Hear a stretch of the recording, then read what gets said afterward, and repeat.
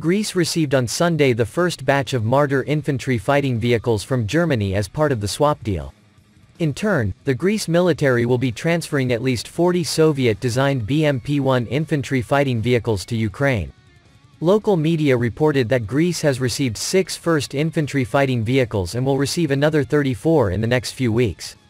German Chancellor Olaf Scholz announced the arms deal swap at the end of May 2022, following talks with the Greek government. The Greek Ministry of National Defense announced on September 16 that Greece would send 40 BMP-1 fighting vehicles to Ukraine and receive the same number of German armored vehicles in return.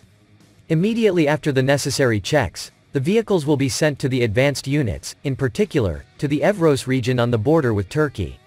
Also noted that Greece, which has joined its NATO allies in supporting Ukraine against the Russian invasion, has already sent military equipment to Kyiv. The Schützenpanzer Marder 1, Schützen, carrying armor, ED fighting vehicle, Martin 1, is a German infantry fighting vehicle designed for use with the German Panzergrenadier units, mechanized infantry specialized for IFV combat.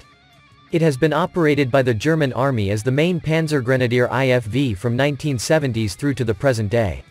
Developed as part of the rebuilding of Germany's armored fighting vehicle industry, the Marder has proven to be a successful and solid infantry fighting vehicle design.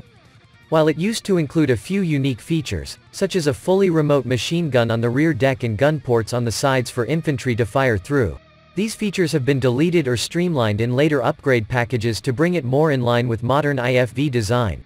The MG has been moved to be a coaxial, the gun ports entirely welded shut and UP-armored.